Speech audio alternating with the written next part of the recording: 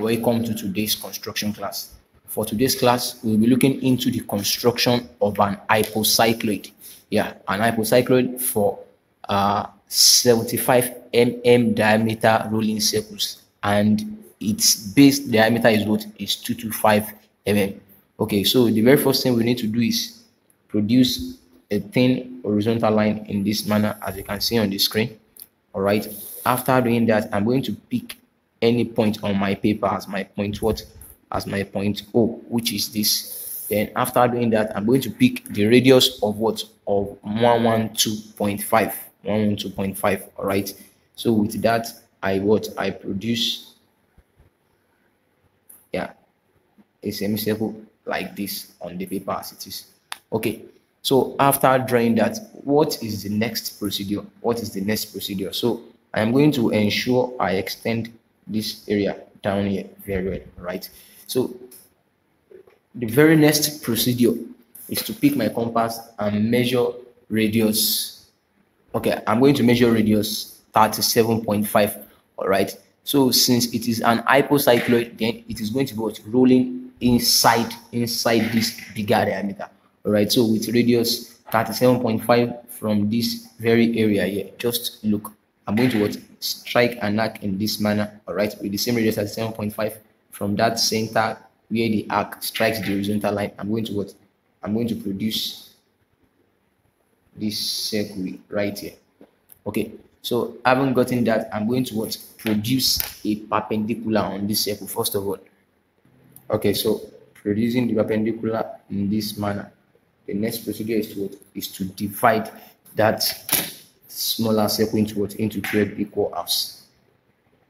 Okay, so after dividing the circle into 12 equal halves, the next thing is to do the numbering. So 0, 1, 2, 3, 4, 5, 6, 7, 8, 9, 10, 11, then 0 over 12. All right, so after doing that, the next procedure is this. I'm going to pick one of the divisor of the circle. All right, one of its divisor. Then from mark 0, I'm going to step it off 12 times on this bigger diameter. 1, 2, 3, 4. Okay, mark 11 and mark 12.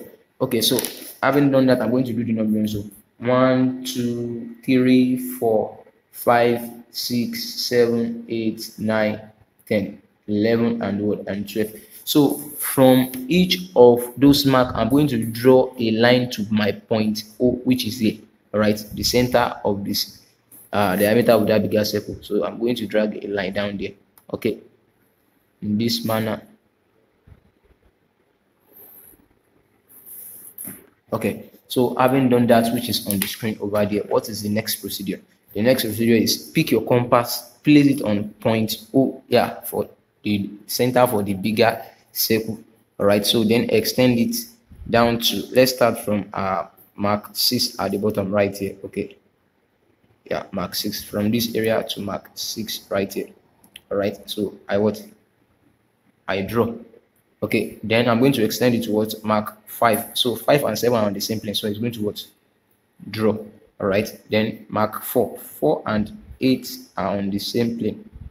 All right, so that is it. All right, so the next mark is mark 3 and 9 are on the same plane, as you can see. That's it. Next mark is mark 2 and 10 are on the same plane.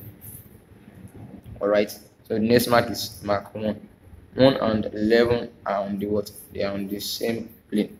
All right, so I draw. So don't forget, this is not cycloid or superior cycloid or inferior cycloid. So we need to get the midpoint, our point, where we are going to produce the smaller circles from. So extend your compass to the center of this circle right here, and produce another arc. So I'm going to make that a little bit thick so as to distinguish it from the rest. Okay, so after doing that, the next procedure is pick your compass and pick the radius of the small circle.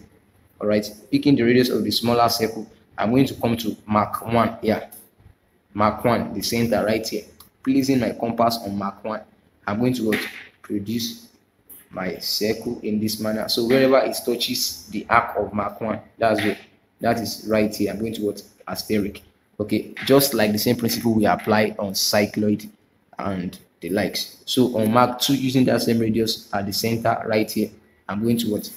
Produce, yeah, the circle for 0.2. So wherever it touches for Mark 2, which is here, right here. Okay, so for Mark 3, placing it at the center of Mark 3 right here, I'm going to what? Draw. Okay, after drawing, it touches my Mark 3 here, right here, for the what? Line of Mark 3 here. So Mark 4 with the same radius coming to the center of Mark 4 right here, then producing it Mark 4. This is where it touches for what? For Mark 4 right here. For Mark 5, this center of Mark 5 right here, all right? The circle for Mark 5 now. Okay, so this is where it touches with Mark 5. It touches Mark 5 right here. Okay, so Mark 6. This is on Mark 6. So automatically that is going to be what? The highest point, or the what? The apex, and that is here. That is it right here. Okay, so Mark 7 now. On Mark 7, then it is going to be what? Going downward right there. So Mark 7, this is it right here. All right. Mark 8. For Mark 8, this is it right here. Okay. For Mark 9, Mark 9, this is it right here. All right. So on Mark 10, this is it right here. All right.